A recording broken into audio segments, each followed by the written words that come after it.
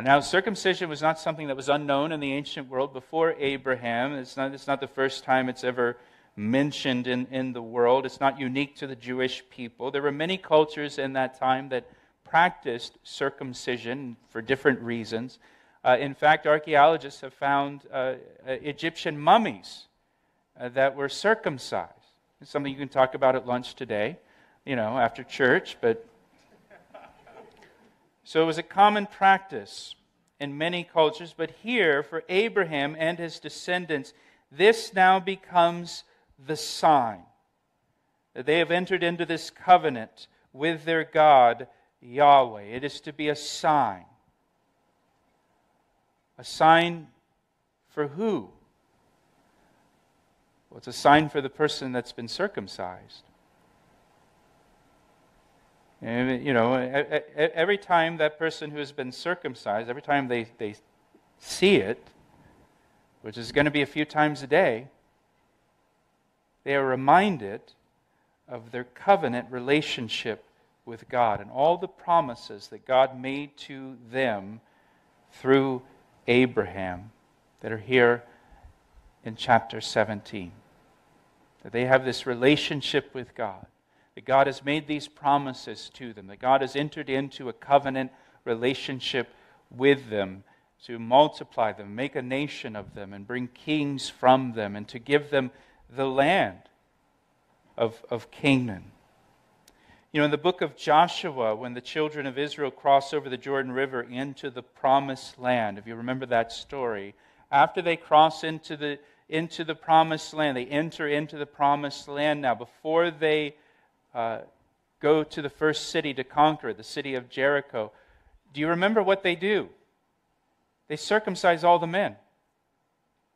Right after they cross into the promised land, they stop and they circumcise all of the men, which was a very dangerous thing to do because they were vulnerable to attack. Now, all of your men, your whole army, they're recovering from surgery.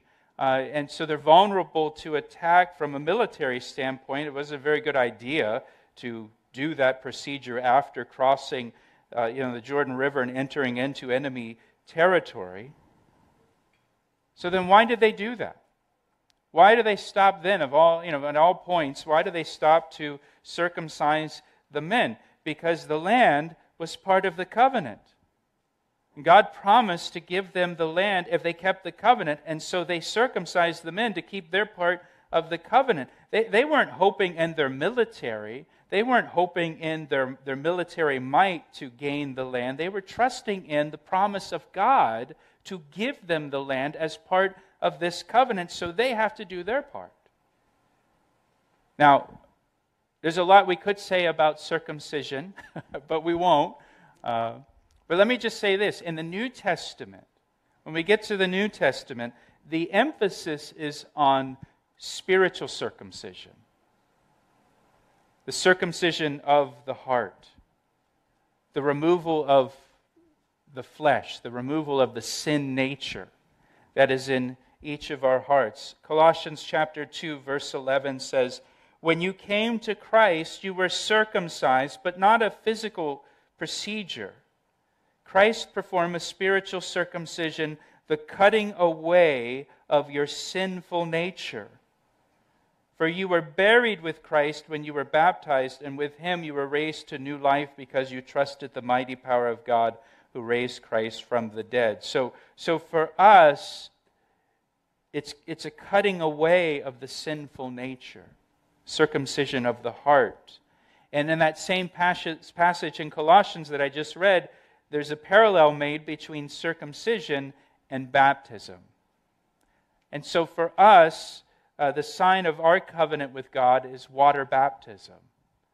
That's the sign. That's the sign for us. The baptism symbolizes that the old man is dead and buried and that we have new life in Jesus Christ. So there's a lot more the Bible says about circumcision, but we'll leave it there for now. Verse 15. "So then God said to Abraham, 'As for Sarai, your wife, you shall not call her name Sarai, but Sarah shall be her name. So Sarah's name is also changed by God. By the way, Sarah is the only woman in the Scriptures to have her name changed. And so the promises here, it's important to note here, the promise for Abraham is also promise for his wife. Peter talks about how a husband and wife are heirs together of the grace of God. And here, Sarah also is part of this covenant. Her name is changed. Sarai means my princess. Sarah means the princess. In verse 16, we have the blessings of Sarah. Verse 16, and I will bless her, and I will give you a son. Look at this, a son by her. Then I will bless her, and she shall be a mother of nations. Kings of peoples shall be from her. This is the first time that God specified the son would come from Sarah. 24 years they've had this promise, but God has never explicitly said it's going to come through Sarah. That's why they had the whole idea with Hagar. But now God explicitly says it's going to be through Sarah. She's going to have a son. Remember, she's almost 90 years old at this point. Abraham is 99. So then Abraham fell on his face and he laughed. And he said in his heart, shall a child be born to a man who is 100 years old? And shall Sarah, who is 90 years old, bear a child? And Abraham said to God, oh, that Ishmael might live before you. Why can't it just be through Ishmael? And then God said, no, Sarah your wife shall bear you a son, and you shall call his name Isaac. So God gives the name of the son before he's even born. I will establish my covenant with him for an everlasting covenant, and with his descendants after him. So God says that Sarah will have a son, and his name will be Isaac, and God will establish his covenant with Isaac, not Ishmael. The covenant promises are for Isaac. They're going to go from Abraham to Isaac to Jacob to the 12 tribes of Israel, the nation of Israel. Not through Ishmael. And God says, you shall name his name Isaac, which means laughter. Because Abraham laughed when God told him that his wife Sarah would have a baby at their ages. Not that he doubted God, but it just, it was humorous to him that God would do it. And sometimes the way that God works things out, it just makes you laugh that he would do it this way. Sarah will laugh at the idea too in a couple chapters when she hears that she's going to have a baby at her age. Verse 20, and as for Ishmael, I have heard you. Behold, I have blessed him, and will make him fruitful, and will multiply him exceedingly. He shall beget 12 princes. We'll see that in chapter 25. And I will make him a great nation, but my covenant I will establish with Isaac, whom Sarah shall bear to you at this set time next year. There are some people that say that the covenant was through Ishmael. I don't know how they get that. Because God very clearly says multiple times in this chapter that the covenant is through Isaac. So then he finished talking with him, and God went up from Abraham. The dwelling place of God is up. And so Abraham took Ishmael, his son, all who were born in his house, and all who were bought with his money, every male among the men of Abraham's house, and circumcised the flesh of their foreskins. Notice, that very same day, as God had said to him, Abraham was 99 years old when he was circumcised in the flesh of his foreskin, and Ishmael, his son, was 13 years old when he was circumcised in the flesh of his foreskin. That very same day, Abraham was circumcised, and his son Ishmael, and all the men of his house, born in the house or bought with money from a foreigner, were circumcised with him. I want you to note here that Abraham did not say to God, let me pray about it,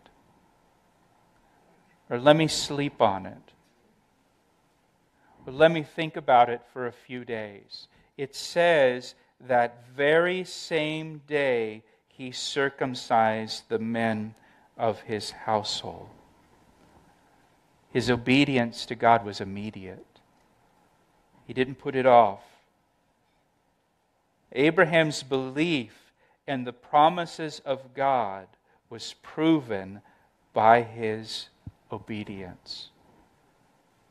He believed that God was going to multiply him exceedingly, make him exceedingly fruitful, that nations would come from him, kings would come from him, that he's going to give him all of this land of Canaan. He believed it so much that he immediately got up and obeyed God. And his obedience shows his faith. His obedience shows his faith. If we believe God's word, if we believe it's true, if we believe his promises are true,